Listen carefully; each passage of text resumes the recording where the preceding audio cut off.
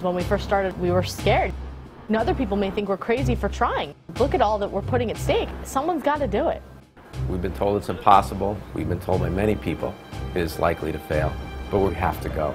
The challenge is to get an 8-foot robot to cross the Atlantic. It's a groundbreaking mission that's giving us data that we haven't had before. This data is critical to understand how the ocean is impacting climate change. So we have to understand what's going on in the ocean because it regulates the climate. And to understand the ocean, we have to sample it. And the only way we're going to do that is with robots. There is a big urgency here. We're at a race against time because the oceans are changing in our lifetime. And major changes in the ocean have always resulted in major changes of life on Earth. The odds are very slim that we're actually going to get this vehicle across. This is not something that's easily done. There is very little that is more risky that you can do with a robot than this. This is the cool room. This is our Houston. This is our mission control right behind us. It's the most advanced ocean observatory on the planet. This is where all the data comes in, just like they launch at Cape Kennedy, but they command in Houston. This glider has a long and scary journey ahead of her. She has fishing nets that could grab her and end the mission instantaneously.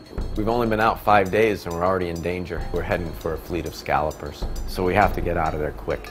There's hurricanes that can just toss her from the tops of 50-foot waves down into the troughs. This is a weather map for the ocean. We're flying from one storm to another storm. We get storm to storm to storm to the Azores. There's the sea monsters. There's all kinds of biology out there. The squid, the sharks that can latch on, attack anything at any given time.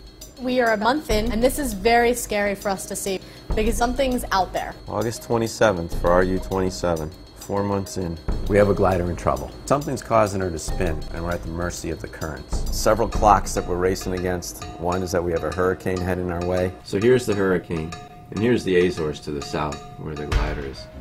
Go out there, be safe. Where are you?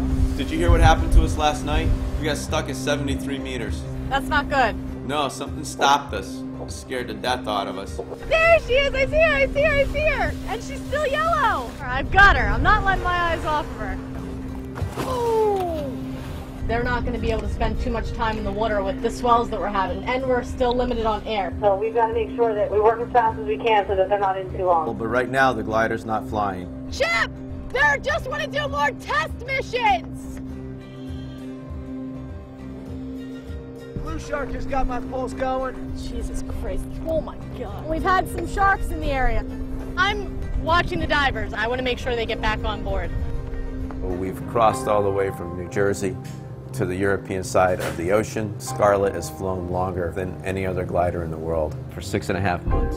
The most critical parts of any flight are the takeoff and landing, and the landing's the hardest part. That's what we have coming up. Winter in Spain is a very bad time to be at sea on the North Atlantic. Sometime over the next week, we should be in Spanish waters. If we make it, we're the first ones to fly a glider across the Atlantic, and that's big.